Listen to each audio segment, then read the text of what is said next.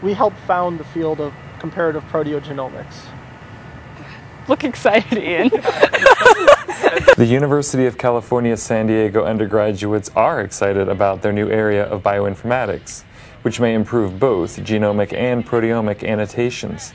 To be given the opportunity to publish at the undergraduate level in a journal such as Genome Research is it's really exciting. A new study introducing comparative proteogenomics appears in the July 2008 issue of the journal Genome Research. In sort of a regular research laboratory, you go in, either you're working with a graduate student or a postdoc, and you go in for your 4 hours a day or whatnot, and you just kind of do what they tell you to do. Computer science professor Pavel Pevzner took a different approach. He created the Bioinformatics Undergraduate Research Consortium in Comparative Proteogenomics. In the consortium, it was different because all members would meet as a group, including the professors, as well as the graduate student that was in charge.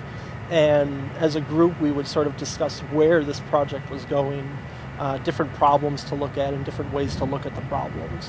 We were given the freedom kind of to define where we might want to go given this data set and define research questions for ourselves and as a team work towards solving it. UCSD Bioinformatics PhD student Nitin Gupta managed the many branches of this research project and serves as the first author on the Genome Research paper. Our part of the paper was involved in investigating specific properties of Shawinella, things like pH or hydrophobicity. Shawinella has been known to fix some heavy metals. For environmental spills or industrial cleanup sites, there's been a lot of interest in using it to make the area less toxic or the water less toxic.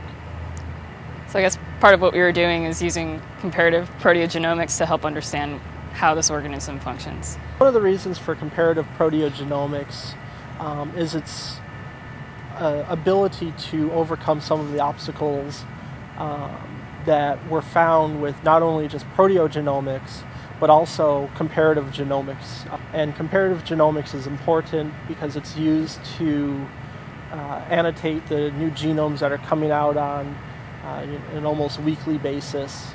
And if we don't have good annotation for those genomes, then we're missing a lot of the information that could be important, not only just from a purely scientific point of view, but also potentially from a clinical point of view.